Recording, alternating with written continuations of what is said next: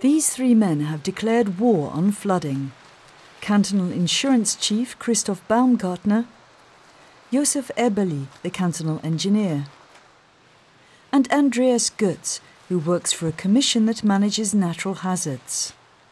In 2005, we experienced flooding that caused a record amount of damage, 3 billion francs. And we said to ourselves, it can't go on like this. So the engineers built a catchment basin into the slopes of the Stanzerhorn to stop loose rubble from filling the stream, causing it to overflow. Without this, the recent heavy rain would have taken its toll. The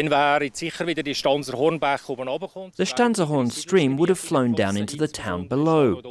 The cantonal hospital down there would have been particularly hard hit by the flooding. We were able to avoid this thanks to the catch basin. This is how the field above Stans looked during the floods of 2005.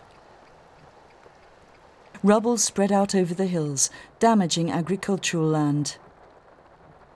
This was the situation earlier this week.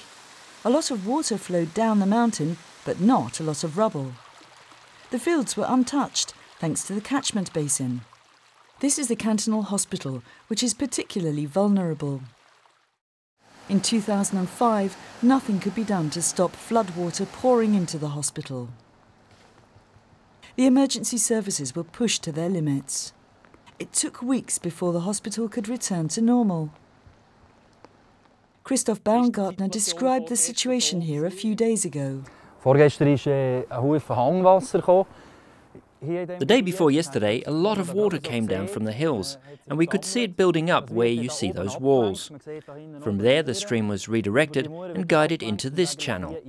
The water goes down this path here. Well, it's a path most of the time, but when the water comes down this far, it acts as a canal system, rerouting the stream down around the built-up area and into the marshes, which absorb all the water like a sponge. 2005. Many cellars like this one were flooded. The fight against the deluge seemed hopeless. Hopefully this won't happen again. What we see here is a structure we can use when we get a lot of water, as was the case last Saturday, when we had several centimetres. We were able to close gates like this so that the water couldn't flow down here and flood cellars and garages. In May 1999, heavy rainfall coincided with the main snowmelt period. The resulting floods caused nearly 600 million francs worth of damage. This could happen again, but thanks to new defences built by experts, the damage could be greatly reduced.